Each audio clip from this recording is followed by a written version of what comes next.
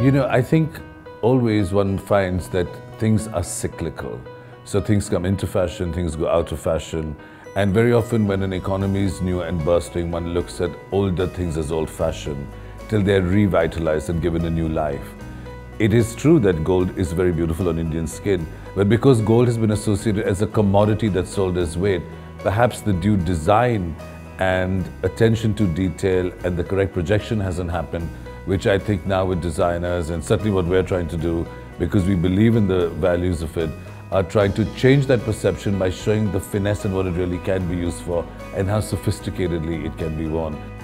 So since gold has always been the medium in India, or the primary medium, the craftsmanship which we talked about earlier has extended to the making of gold jewelry, which is superb. For instance, I have this piece here, which is, I haven't seen to draw something like this, to even embroider something like this, much less to fashion in a metal, in a trellising that is so fine that it's almost like a French lace but made in metal.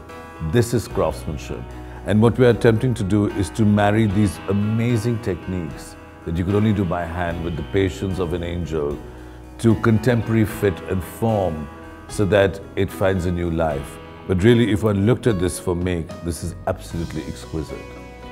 We grew up with gold, our grandmothers wore gold, people bought gold and cherished it, it's what they saved through, and even in this changing world where other materials become important, there's an emotional connect to gold.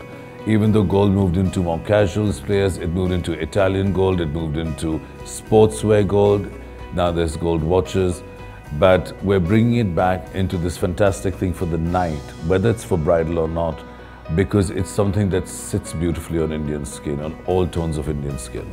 Well, my inspiration is always structured drape. How do we make India contemporary? And so I thought if I took a bright gold lehenga or something, it's been done before and it will be viewed as something ethnic that's good for Indians. And I don't want that. I'm taking contemporary India to Cannes. So we've structured draped a kind of sari gown. You wear a choli, but you wear this slip-up thing that is based on a sari, but is really like a light floating evening gown. So it makes it contemporary. That's what I'm showing.